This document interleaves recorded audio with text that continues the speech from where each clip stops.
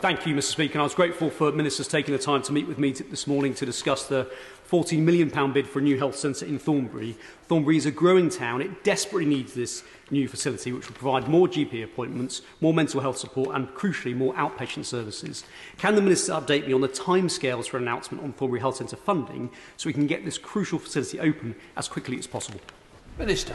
Well, Mr Speaker, my honourable friend makes a powerful case, and I know how passionate and determined my honourable friend is on the delivery of the new Thornbury Health Centre. And I can assure him, Mr Speaker, that my officials will continue to work closely with him, the Integrated Care Board and the NHS to progress the scheme, and we will be in contact in the coming days following that meeting he had earlier today with Lord Markham.